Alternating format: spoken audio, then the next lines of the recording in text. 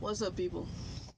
So, lots to tell you, and I'm trying to think how I want to do this one.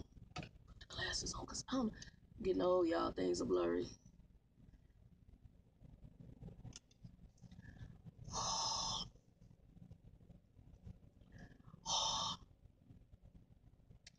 So, I gonna show y'all the craziness I'm dealing with these folks, cause there's other drama with this load. So I did the load to Costco, dropped that off. That went fine. After the drop off was fine. They sent me my new load, which is a meat load. I'm fueling in Nebraska and picking up the load in Nebraska. Um, Couple of issues though with the load. Number one, they gave me an address. So we have a GPS system, which I'm gonna show y'all pictures in the beginning. The GPS system on Ghetto GPS shows me one address. The order for the load shows me a completely different address for the shipper. So what should happen is I should be able to just hit a button and it automatically routes me to where I'm going. The problem is they've given me like a 2211 Swift Road East.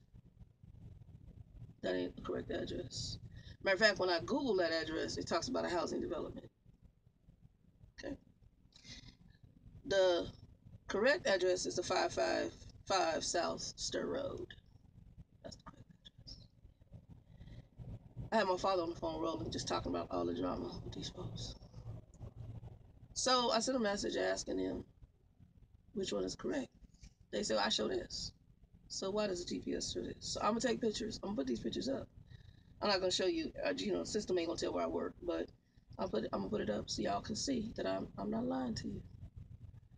But I also called the customer because I can't trust anything they tell me in that office. And I said, I'm with XYZ company.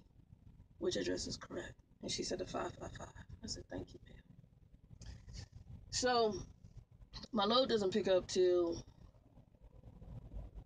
Monday. Y'all don't know which Monday it is, but they'll pick it to Monday. Yeah, don't matter. And early in the morning, very early in the morning. So I called the shipper to see, do you have any parking on the lot? Because the one in Phoenix does have parking on the lot. They say they don't have any parking. I said, okay. So at this point, I said, well, I'll try to find a truck stop near you because I'm going to be there tomorrow. So I got to find a truck stop that's close because I got to be up at midnight to go pick this load up. Well, I'll be there about 11:30 to pick the damn load up and then head to Chi-Town. Hopefully it's on the outskirts of Chicago because I really hate going into Chicago. It's like hellish. And make sure that the information matches because Lord knows these folks crazy. Just everything is wrong, wrong, wrong, wrong. Anywho, that's not what I really want to talk about. I'm gonna talk about it, but y'all see it on there, so y'all, because most people won't believe me. Oh, and the video resignation is gonna stay up till December 6th with the gun conversation. If some of y'all didn't, well, some people know who this is. So I ain't gonna say. Some of y'all who watch me know, cause y'all seen it too. Yeah, that's crazy as hell, and they still got it up. So that tells you even more because if I was in a regular business, this right here would have been taken down immediately. They'd be like, oh, hell to the no. Matter of fact, it might have been edited. They would have just edited and say, hey, I'm signing out. It's been great, boop, boop, boop. And that gun thing, that gun comment would have been cut. So, yeah, that's crazy as hell. I'm sorry, it's up to December 1st. There's a new one. Thanksgiving video. I ain't watched that one yet. But anyway, um, right now, I got another ghetto reefer. And I had to come through Wyoming. So I got unloaded in Utah yesterday. And I had enough time. I had a whole good 11-hour window I could have drove. But I had to come, since I'm going to Nebraska, you got to go through Wyoming on I-80. So we're going to talk about wind, y'all. Wind. And we're going to talk about the states in which you always need to check. And oh, shoot, it's on that. Oh, hold on. Gosh. There's an app. Let me see if I can get pictures of it and send it to me via the other phone, and I'll do it later. It's an app. Well, it's a link to your web browser and weather, and I love it. And I just discovered it through a Google search, and it gives you like, it'll tell you like the weather where you're at, tell you if there's any precipitation, snow, whatever, the percentage. It'll give you like, I think 3 or 4 days worth of data, and it'll give you wind and wind speeds, and it'll tell you like, so last night when I went to look and I found it, I was like, this is cool as hell. It's a little site, and I just put in Wyoming weather, and it was like one of the ones that came up, and it said something about wind speed. I was like, that's what I need. So I clicked it on my phone, and then it has a drop down, and it gives you like today, tomorrow, and I think the next day, and it gives you hour by hour, so you can scroll hour by hour and see. So the wind speed, it says strong winds, gusts up to 50 miles an hour. Well, I'm empty. I was driving empty all the way from Utah to Nebraska. And 50 mile an hour, I just be laying on my side somewhere rolled over. So yeah, we don't drive empty 50 miles an hour gust. So I forgot what the miles per hour were, like 30 plus miles an hour winds with 50 mile an hour gusts. So I ended up having to stay in Utah an extra day, because I would have already been in Nebraska. Hell, I would have almost been to the customer today. I would have been to the customer today. By the end of the day, I've been to the customer. Had I left yesterday, Friday.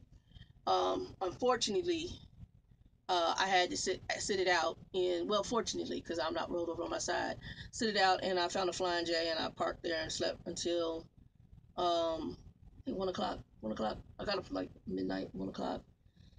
Headed out, and then I had a little bit of gusts, but my gusts were like between 20 and 30 miles an hour gust. So, talking to my newbies on wind. So let me kind of share this with you, because some of y'all, I got that shirt on with the name on it.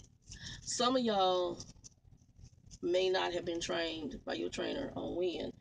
And I had one of my trainees back when I trained. He was a military guy, so he had driven the military. So I was okay. So the first day out, I have to sit next to him. I can't.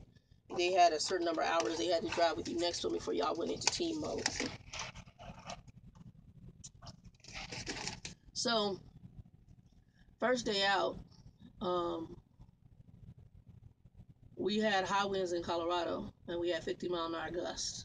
Okay, 50 and 55, something like that. It was up there between 50 and 50. I won't usually go over usually 50. So I think it was like 50, 55. I can't remember. It was real close. So I had him drive it out, because he said, he told me his history. He said, this is where trucking school I went to. I drove for the military. I come from a military family. He said, I know how to drive. I know how to back. He did. The only thing he's bad and wasn't good on blind side. And I said, okay. I said, I have to sit in the seat. If I see, have him drive around a lot, have him back and he could back. He could drive. He could handle a truck. I said, well, you're going to drive us out. And we got high winds today. So you're going to learn one of the most valuable lessons of driving in wind. I said, and I'm going to tell you, grip that steering wheel tight and enjoy the ride. He was so beat. By the time we got done, we stopped in somewhere on the outskirts of Colorado. I can't remember where we were going. I think we were heading towards Mexico. Somewhere, I can't remember. We were heading somewhere south. He was whooped. He kicked his ass.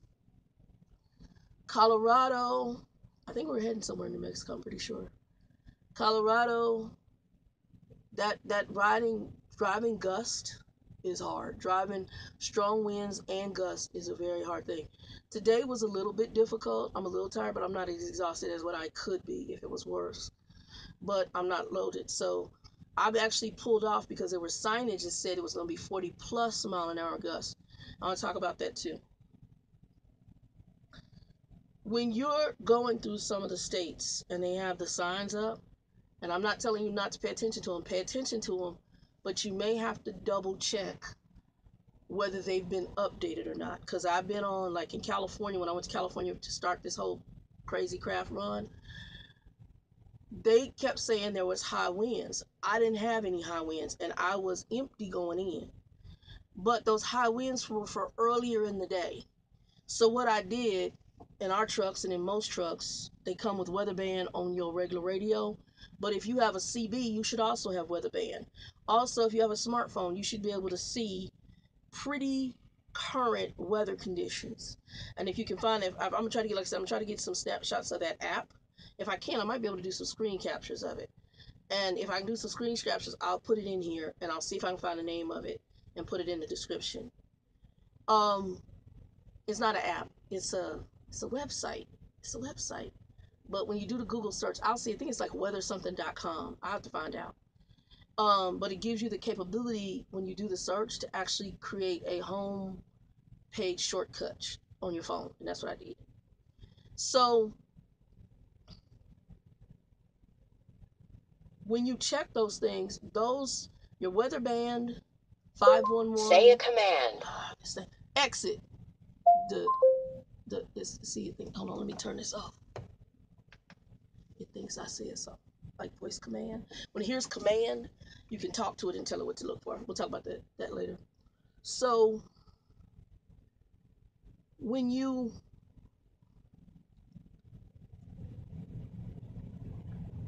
go to look at your weather, even though there might be signage up on the freeways that says high winds, you definitely want to take account of. Like I pulled off when I saw the 40 mile an hour in here in Wyoming. Well, I'm in Wyoming, I'm in Nebraska now.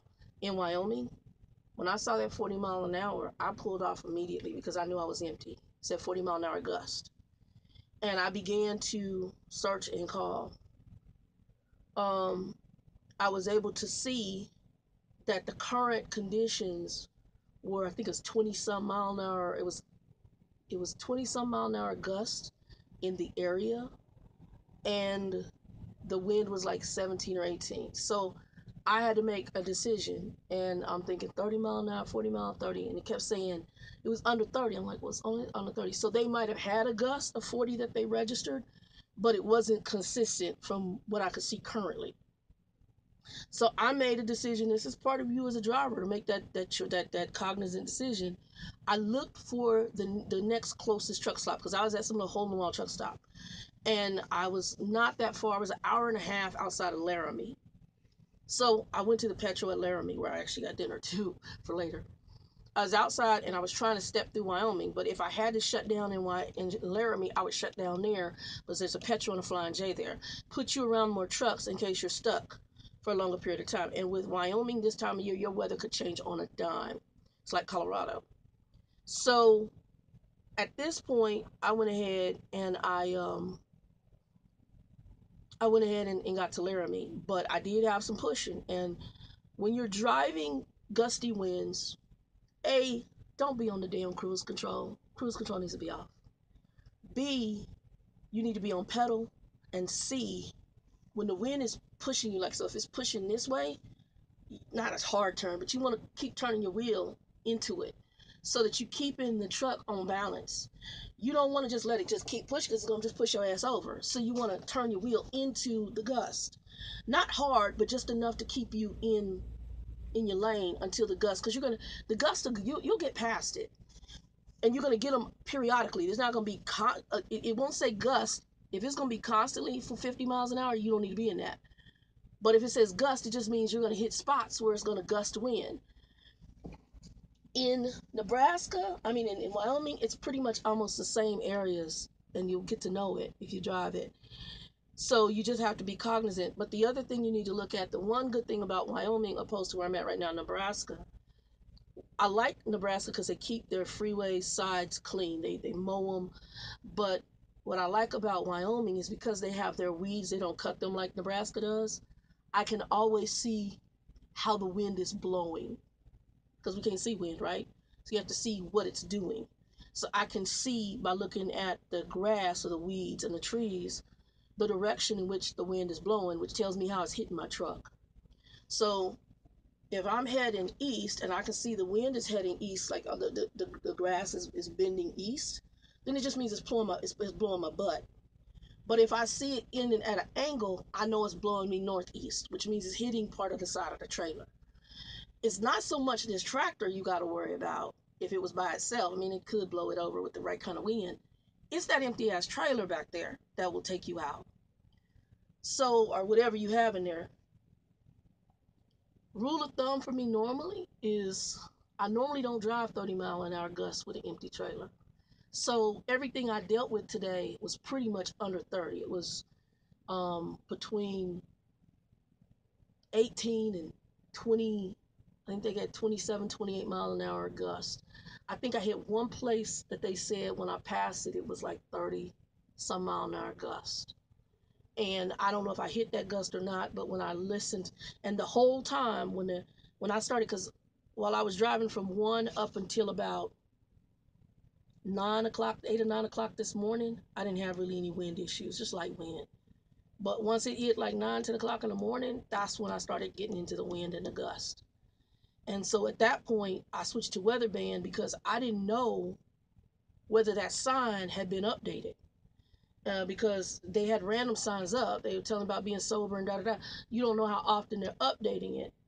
And so that's why what I did is the whole way through Wyoming, once the wind started, I had nothing but weather band on, weather band the whole ride, and it told me pretty much every hour per hour, it would tell you what your winds were along I-80 corridor with the city and or mile marker from east to west on I-80. It also tells you I-25 from south to north or north to south. I can't remember. Anyway, it tells you. So on I-80, it went from east to west, and it told me Cheyenne is this. This is the wind. This is the gust. If you didn't hear you just heard wind, no gust, and there's no gust. It's just straight wind, and you make a decision to go. Most of the winds were under 20 miles an hour, like 16 to 18. The gust is what you really want to concern yourself when it's that low, because that's nothing. It's when you start getting the 30 plus mile an hour gust, especially 40 and higher, where you have to concern yourself, especially if you're light in your box. I don't drive again more than 50 mile an hour gust in a loaded trailer that's loaded 35,000 or more. I don't. So I got to be somewhere in the like 75,000 pound to almost 80, the full 80, to drive 50 mile an hour gust. I don't. And I really have to discern whether I'm going to do that depending also on the wind speed. The states that you guys need to check before driving through, especially during the winter months, for wind weather conditions. Definitely snow and inclement weather, but wind, especially if the weather's good, but you want to just check wind. Number one shares 2 spots, Wyoming and Kansas. Always check to see what the wind is there. Number 2, New Mexico. Always check there. Number 3 tied spot would probably be Utah, Colorado, and then Utah. And actually, who else do I want to put in there? I would probably put Nebraska up there. I'm trying to think. Do I want to put Nebraska? So you got Kansas and Wyoming, number 1. I would probably put Nebraska up there with New Mexico. So New Mexico and Nebraska. Yeah, and then I would go Colorado and Utah for wind. Cali would be in there too. Coming between, depending on where you're at, Cali, it can sometimes be windy because they're right off the water. But I don't run, every so often you run into that. You don't run into it like you do with these guys. It'll be a whole day damn thing, and you got to just pull over. I remember when I first started working for Pride, and I got my truck the first time Bill got to see my truck with Pride, and Bill met me in Laramie. It was in Laramie? Yeah, it was in Laramie. And he said, because I was coming out of Colorado, and he said, "You're shutting it down here." He said, "It's high winds." I said, "High winds?" He said, "Yeah, you're shutting it down here." And that's where he met me, was there in Laramie. I can't remember how I came out. It was a Colorado load. It was a Colorado load. Something coming from Colorado. I think it was beef. It was beef. And he was living in Colorado at the time, and I had to come through. I was coming through Colorado, beef load. I think it was out of Greeley. And it was JBS, as a matter of fact. And it was actually on the farm there. And I had to wait for the load. And when I got it, actually, No, no, no, no, no. I lie. I emptied. I dropped a load there and picked up an empty. And I was going somewhere for a potato load, and I had to go through Colorado and through Wyoming. And so he says, you're shutting it down here because you're empty. And they had gust, and that's when I really learned even more about gust and Wyoming. Because I don't think I had driven Wyoming as much when I first started out. Um, I did a lot of the southern states more than anything. I did southern states.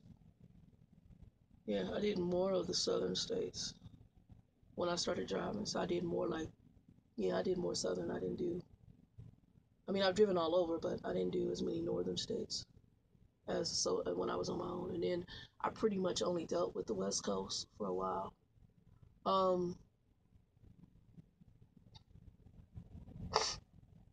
yeah. So, um, that's pretty much my wind advisory for you guys. So definitely check on those. And then when you're driving it, you got to make the decision on what you're going to carry in it and be very careful. If you're empty and those winds go over 30 miles an hour, my suggestion is shut it down. 30-mile-an-hour gusts, 30-mile-an-hour consistent, you need to shut down. anything over 20, if you anything over 20, probably anything like 20 under over 26 miles an hour, and you shut it down. Mm-mm. Consistent consistent wind, you shut that down. If it's 30-mile-an-hour gust, um, and anything over the 30-mile-an-hour gust, you need to be loaded. Probably over 30-mile-an-hour gust, I would anything probably between 30 and 40, I would have to have at least 10, I would say 10, 20,000 or more in the box. Once you start getting into the 50,000 or 50-mile-an-hour gusts, that's when to me you need to be damn near close to your 80,000 maximum, somewhere between, probably 70 to 80,000 in the box. I mean, total for your truck. So, yeah, I wouldn't, that's like 35,000 in the box or more. I wouldn't, or 30 some thousand in the box or more. I wouldn't screw with it otherwise. Anyway, I'm gonna do another video on this jacked up. Well, I'm gonna see if I might piecemeal it in here. Anyway, and I might do this video with just some pictures from stuff because I got some stuff on here I need to delete. Um, that's about it. I don't think anything else. I know y'all see me pull. I got a hair right there. It's a thick hair too. I think I'm starting to get whiskers because I'm old. I have a whisker. Anyway, peace, y'all. And I might do another video. Something else I want to talk about. I think it's something with the driver managers. I can't remember. I was thinking about it on the way here. 2 and 2.